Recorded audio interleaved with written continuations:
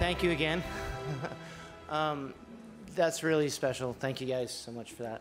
As I said, it's something special. I'm sure all these people will speak, but for everyone to get together after so long, again, after 100 years of performing with stunts, to be recognized alongside everybody else in all the other departments is a real honor. So thank you for that. Yeah, I mean, sorry, I'm too short for this.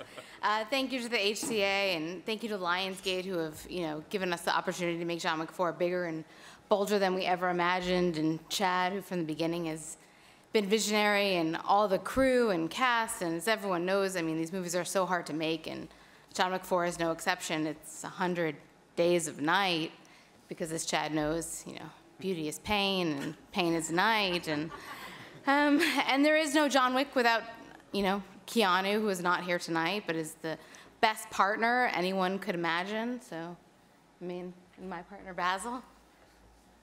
Yeah, we in 2013 we started John Wick 1, and we all knew it had potentially the goofiest premise of any movie in a really long time.